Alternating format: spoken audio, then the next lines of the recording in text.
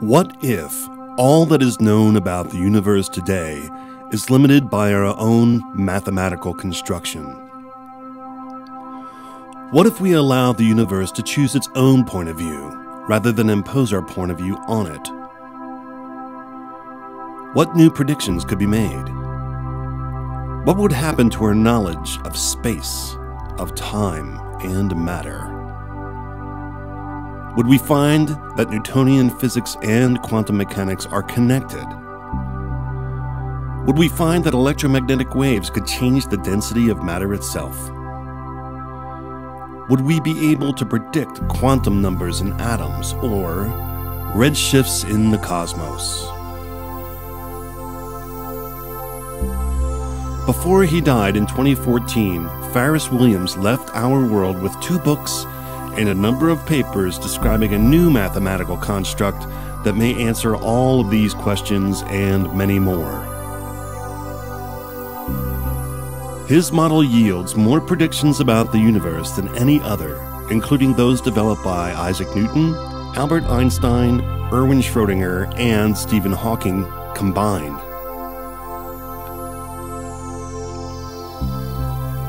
That theory is called dynamic theory. Williams left us with predictions of condensed matter, quantum physics, electromagnetism, gravitation, dark matter, and the arrow of time itself. Although his predictions are radical and based on thermodynamics, those that could be experimentally validated have been amazingly accurate. Yet, Ferris's work remains mostly unknown, or, worse yet, completely ignored by keepers of the flame. In this series, we will explore the dynamic theory, its implications to what we think we know, and the scientific community that continues to turn a blind eye to a new view of space, time, and matter.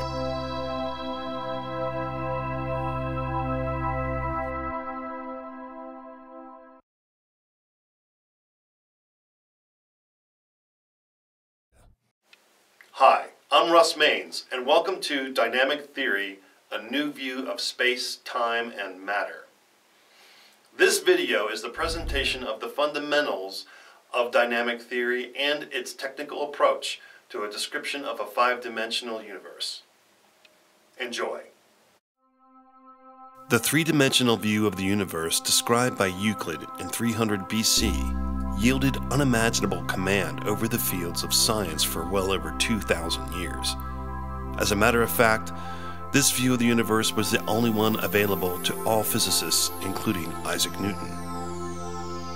It was remarkable how this view enhanced our understanding of science and engineering by providing a first principles basis of physics for anyone to use. In short, it offered a remarkable predictive capability. For example, an engineer could predict the distributed loads on bridges, or an astronaut could predict the location of a spaceship given its initial location and velocity. However, certain anomalies could not be described by Newtonian physics. The concept of absolute time and the contraction of the speed of light depending on one's own movement relative to its speed posed problems for the brightest minds in the fields of physics. It wasn't until Albert Einstein described special relativity that another view of the universe became available, the concept of personal time.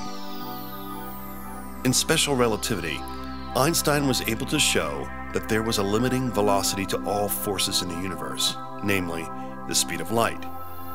Further, the speed of light was independent of everyone's personal time.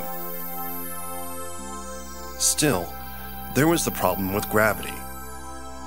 The view in the early 20th century was that if someone removed a planet from our galaxy, the entire universe would know about it instantaneously.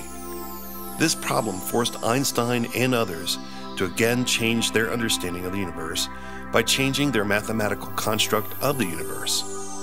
And while this view was difficult to grasp at first, for the first time in human history, the vast majority of theoretical physicists understood there was more than one geometry in which the universe could be described. Still, Einstein's non-Euclidean geometry makes any theoretical physicist ask the question, are there other dimensions in which gravity can finally be quantized? And the answer is yes.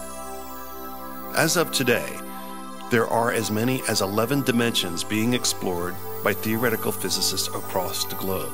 The problem is, most of these descriptions are actually unprovable.